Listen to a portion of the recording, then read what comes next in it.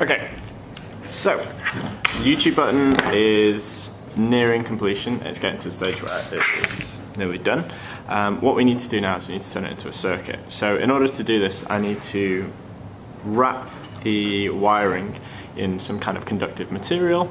I need to join one end of the play button with, to create a circuit, I need a battery, a buzzer, or a lamp, and I need the other side of the battery to be linked in with the hook, so that when the hook touches the metal hook touches the metal or whatever it is we're going to use to make this conductive, it will buzz or the lamp will go off. Something like this. So we have play button, to buzzer, to lamp, to battery, to the hook at the other side. Now, originally when I wanted to do this, I wanted to make a bit of a unique colour for the play button. So there's a red one, there's a gold one, there's a silver one, I think already. So I thought about what materials I could use, and one of the main materials is aluminium.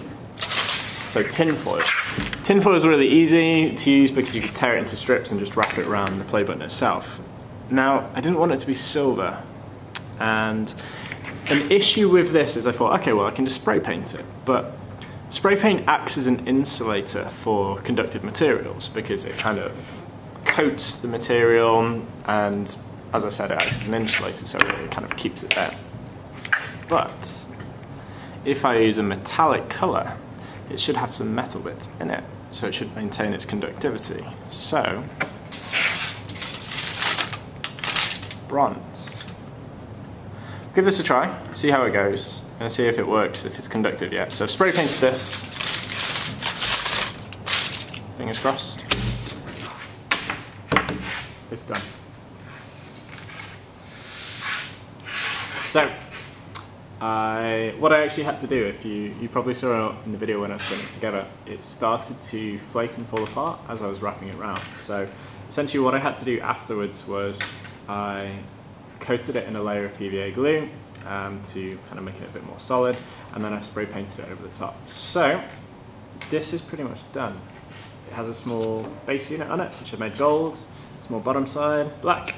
I'm going to put a really small plaque on the front, which will probably have the date and the subscriber count that it's currently on, but we're finished. It's done. The next part, just got to give it to him. Fingers crossed. It works, and he likes it. Good luck if you're going to try and make your own one of these at home. I'd be interested to see how they come out, so make sure if you do build one, pop them in the comments below or send a picture of them so we can see how they can come out, or we can try and do another one of these in the future, but even better. See you next time.